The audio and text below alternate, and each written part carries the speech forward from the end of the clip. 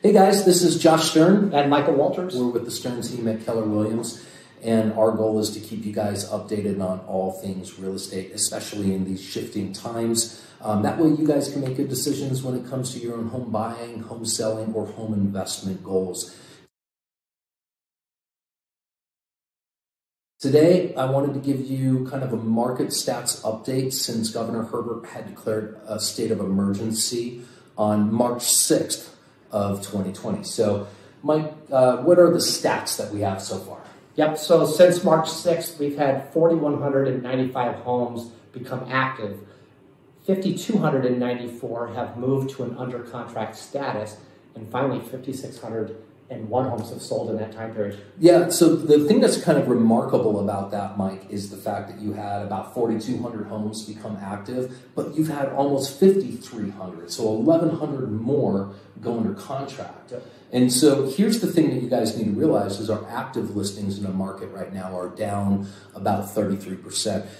Obviously, there's some pretty decent reason for that.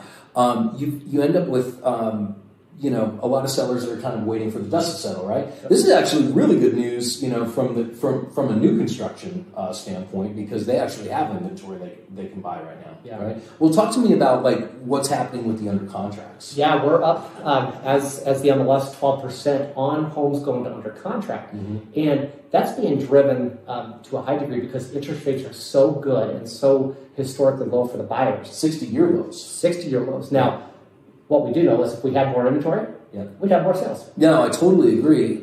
We've seen buyers just aching to take advantage, of that interest rate. If you look at the 44-year historical trend of interest rates, Mike, the average interest rate over the last 44 years is 8.3%. So we're less than half of that, which is crazy. Now, here's the thing. On the listing side, it really is a bit problematic. Like I said, I think a lot of the sellers are sort of waiting for the dust to settle, right? If they don't need to sell their home, maybe they don't do it right now. But if you need to sell your home, I'm telling you guys, right now is the time to do it because the buyers are buying. And I think what happens is a lot of sellers are wrongly assuming that prices have declined, and that's 100% not the case, as evidenced by the amount of buyers going under contract versus the amount of available inventory. Even on our own team, we've got a lot of buyers that are waiting in the wings for properties to show up. So it is an incredibly good time. But let's talk about the safety side of it for sellers, Mike. Yeah, a big topic of discussion right now. So we do have our Safe Seller program to help alleviate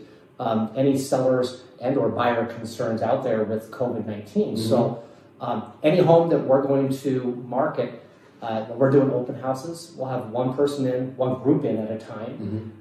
We will have the seller help us wipe down all flat surfaces, all the light switches, keep the lights on, leave the doors open. Good. Right? Yeah. So nobody's touching anything really when they're in there. Exactly, right? And then as well as we're going to have booties and we're going to have latex gloves there for everybody as well. Yeah, on all of our listings. Absolutely. Okay. Yeah. So and sanitizer. And sanitizer. Yeah, we got sanitizer. Right? Yeah. So if you're looking for more information on our Safe Seller program, give us a call, give us an email. We'll be happy to walk you through that process. Yeah, the other good news, too, on the Safe Seller program, Mike, is the fact that we're doing 24-hour virtual open houses with all of our properties. And so we're not having buyers coming into the properties until they've had an opportunity to narrow it down as this would be the one for them, right? You got it. Okay, so like Mike said, any questions about the Safe Seller program or digesting these market stats, give us a call or send us an email. We're at your service.